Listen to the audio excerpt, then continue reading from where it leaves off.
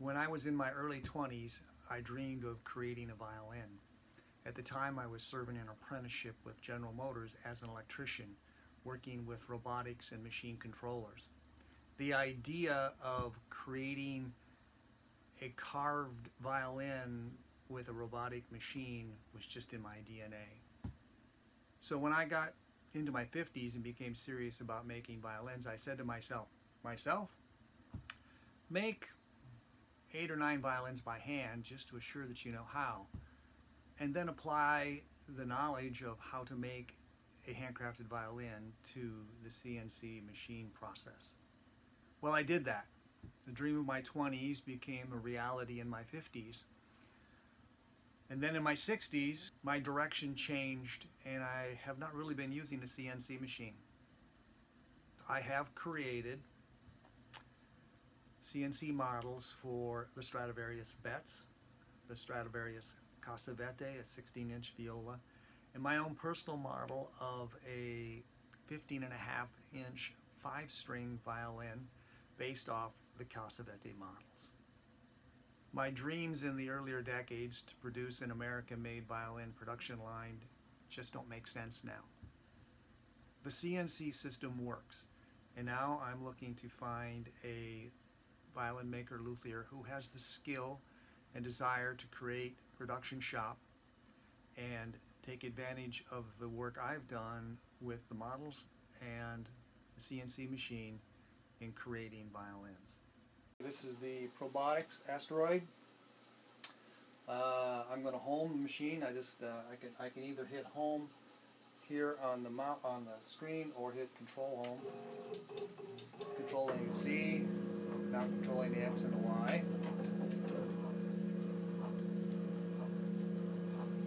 This has got 2 motors on the Y axis, so that there isn't any cantilever in the.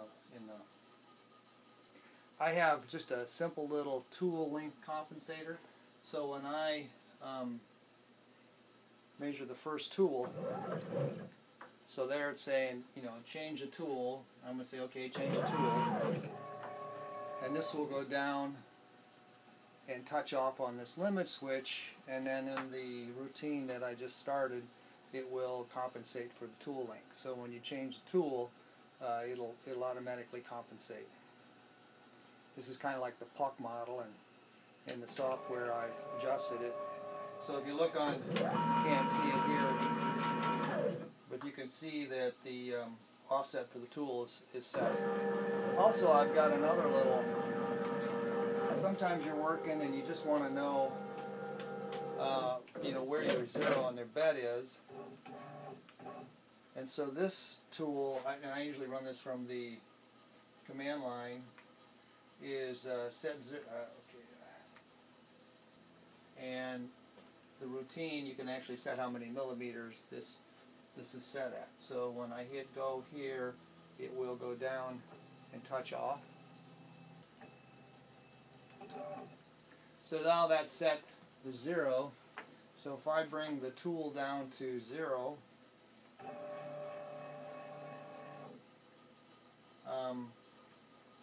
I'm going to turn on the head.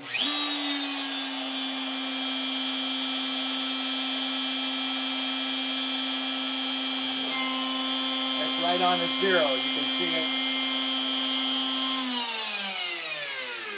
So that measured exactly where the table was 0. I found when I first got this thing, I spent a lot of time finding out where 0 was for my Z-axis. Because we're violin making, basically you put a plate on, and you can see here it's a Betz model, the interior of the back plate.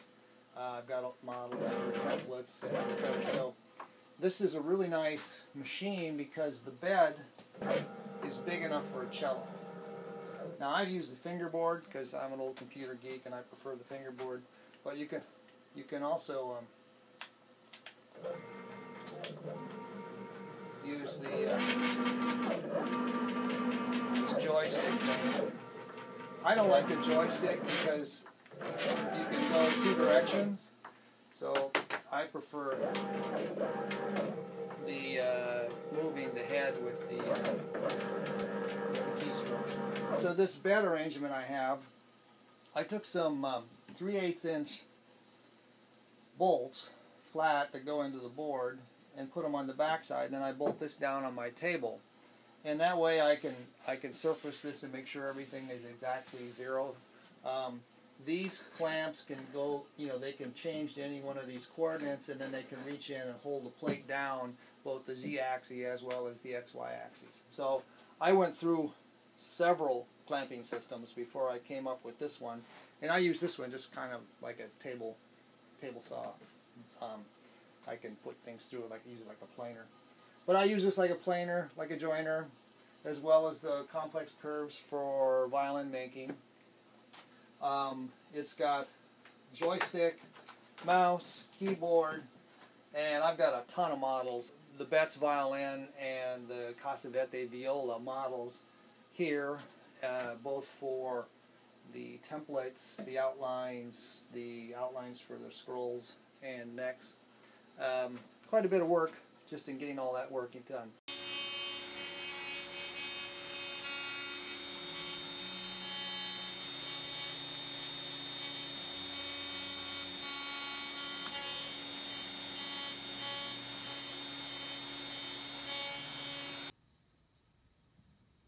Here you can see the controller on the screen, and here's the offset for the tools as I showed you earlier. Here are custom buttons that I put on for various functions. You can see the Betz violin plate in there. It's a great little tool. And down here you can see the Probotix control, and here is the little Linux Ubuntu operating system that comes with the machine.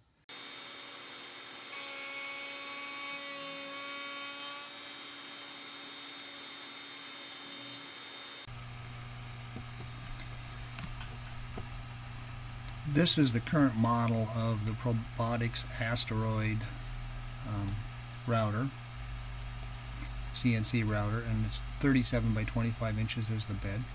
I'm now going to show the models that I have. Here is the Betz back outside with the parallel finish. I laid the raw wood on the bed, set the Z-axis to a mill and a half above the bed, and then do my milling work. That leaves a paper doll like cutout on the edges, so when you're done you can just knock out the paper dolls. I used to use complex clamping fixtures, but this is the best way. Your main stock is clamped down and then you just do the cutouts. Here is the inside view of the back plate. Anybody that's carved a back plate in maple understands the difficulty of that lower center part. Again, I set my Z-axis about 3 millimeters higher than finished, and then I let the machine do the graduations and move it closer after I do some measurements until I determine it's best now to work by hand. Here is the top plate for the Betz model. Notice no button. Again, the parallel finish. Here is the inside of the top plate. Again, the same process of setting your Z-axis to determine how thick your final plate is. I also have molds that I made from the Betz CAT scans. Steve Serves provided me with the CAT scans from the Library of Congress instruments, and I created the various templates and molds models from those CAT scans. So this is the Betz mold with clamping jigs and corners all cut out. Here is a neck for the Betz, and it gives you the rough neck dimensions, and then of course you would go and finish in with a sharp chisel to get a nice final handcrafted look. Here is the template for the Betz scroll neck. I cut these templates out of thin aluminum or Formica. Actually like Formica, it's got a little more weight to it. Either way, an 1/8 inch bit, which I provide with the machine, will cut out these templates, mark the holes, scrolls, etc.